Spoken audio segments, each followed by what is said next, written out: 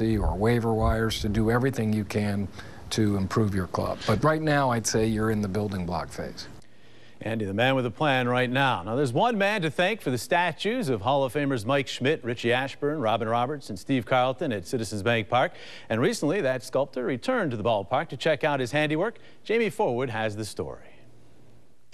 In 2002, work began on the 4 statues that were to adorn the new Citizens Bank Park. Sculptor Zenos Frudakis was commissioned to create the artwork that would honor the 4 Phillies Hall of Famers and serve for years as a gathering place for Phillies fans. This season, Zenos was invited back to the ballpark as part of Greek Heritage Night, which provided him a chance to reflect on his creations and celebrate his own Greek culture as well.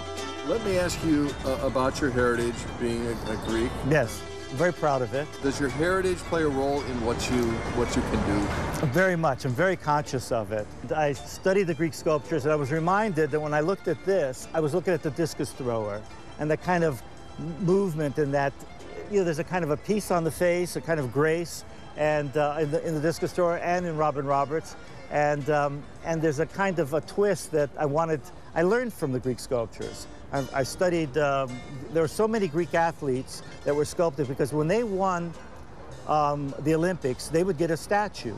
And Hall of Famers, they got a statue. There's a kind of connection there. So they were also rewarded with free meals for the rest of their lives, and they got the pensions. So it's not that different in a sense if you're getting paid well and you're an athlete today. One of the differences is that they were running naked or they were competing naked, which they don't do in the stadium, which would be probably good for ratings, but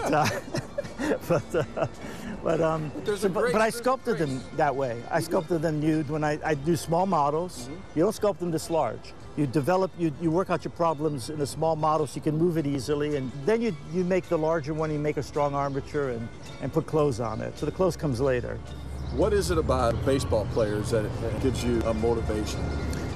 I think the excellence. You know, it's something that if I have anything, I mean, I like to think I have something in common with him. I talked with Mike Schmidt about this, and he brought it up. It's just what the Greeks called arete.